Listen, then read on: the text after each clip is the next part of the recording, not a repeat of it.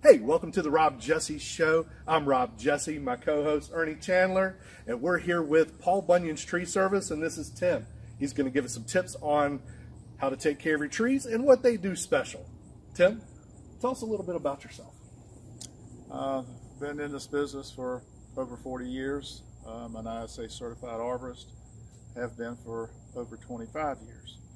And we specialize in anything from plant health care to maintenance of trees, removal of trees, planting, any phase of tree care, removal, anything to do with that.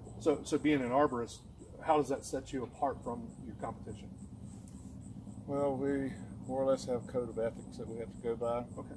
And we just specialize in tree care. We have from the safety aspects of it to the codes that we have to make sure that all pruning cuts are made correctly. All removals are done specifically certain ways, and the rigging techniques. So what separates you guys from your competition? Some of our competition is trained as good as we are. Oh, good. And some of them we'd like to help them to be as trained like we are. But we have documented safety meetings, and we go to training seminars, and we wear all of our personal protective equipment, and we just we're trained to identify different pests that invade your plants. Oh, wow. Yeah, we're trained to apply pesticides and look for different diseases that attack your plants. So is that hazardous to your home? Well, if there's any type of weak crotches or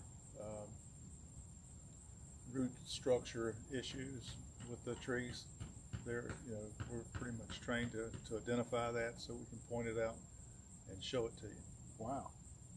Bring that to your attention. And it could be a hazard to your home or your other property. Wow. So I've driven down the road before and seen trees growing in people's gutters and things like that. Do you guys trim those down too? No. We'll make you aware of it. You rehome those trees that are in the gutter. Yeah. So what kind of tips would you give a homeowner this time of year? It's fall. I know that some of the trees need to be pruned and things like that. What tips could you give a homeowner to maybe do themselves, and then at what point should they call you instead of trying to do it themselves? Well, just stay off of the ladder, because that's a good way to spend the winter in the hospital. Right, y'all would do that. But just make sure that if you're burning a fire, that the chimney is clear from limbs and nothing like that. But go outside, look around, look up, and look for broken limbs that may have occurred during the summer. Now that the leaves are coming off of the trees, you can see the limbs better. Okay. And if there is an issue, give us a call, and we'll come out and we'll look at certain things.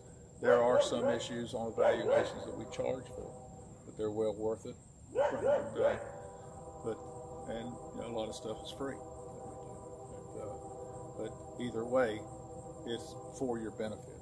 Right. And so limbs hanging over a roof, I've always heard that was bad because it allows bugs to get on your roof and in your house. Is that true? Or yes, this is true, and it'll also cause excessive moisture. Okay. You want a lot of airflow around your house. Yeah. If you don't have that airflow, it can, it just causes the leaves to not be able to blow off your roof. Okay. It shortens the lifespan. Okay. Good deal. Yeah, I had a problem with a raccoon climbing on my house from a tree hanging over it, so we had to get that cut out. Yeah. You hear of that too, where we get a lot of complaints about the squirrels jumping from the limbs onto the house. So. Yeah, that's annoying. Yeah, my son would be terrified to know that.